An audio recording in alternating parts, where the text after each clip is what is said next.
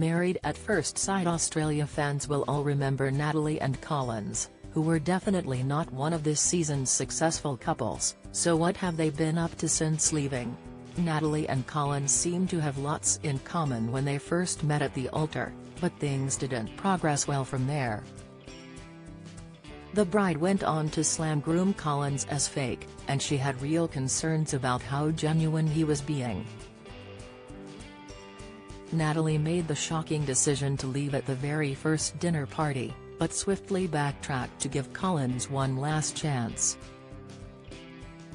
However, things didn't really improve. Natalie wrote leave at the first commitment ceremony, while Collins wrote stay.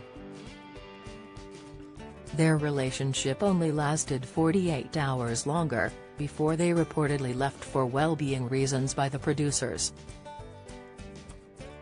The pair have since revealed they are now no longer on speaking terms.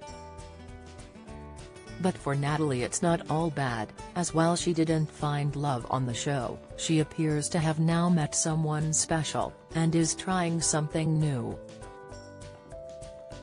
Natalie told Nine about her new love interest and has stepped out of her comfort zone. She said, "I have been speaking to someone special. We've known each other for years. We met when she was married and I was in a long-term relationship. I've never dated a woman before, I've been attracted to them but I've never been able to take that step into dating." She said her new partner has been an incredible support since leaving the show, and said they're going to see what happens. As for Collins, who hasn't shared any romantic updates, remained closed off about future plans, but has instead reassured people he isn't planning on starting an OnlyFans in a chat with Yahoo.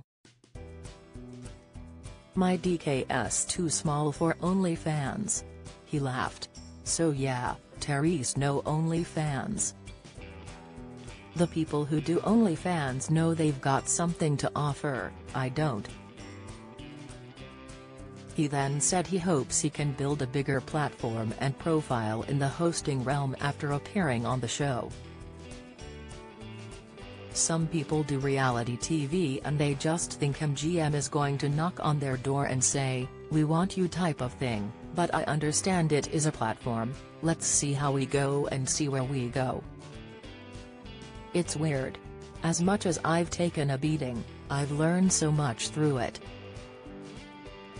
I really have learned a lot and I can't be ignorant and just say, it's all nonsense.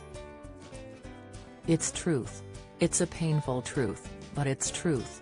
While the show has already aired in Australia, including the reunion, there are rumors it's an explosive two-part episode, and Natalie and Collins are set to go head-to-head for the first time since leaving the show. Get your popcorn at the ready. Do you have a story to share? Email Neve Kirk@reachbook.com.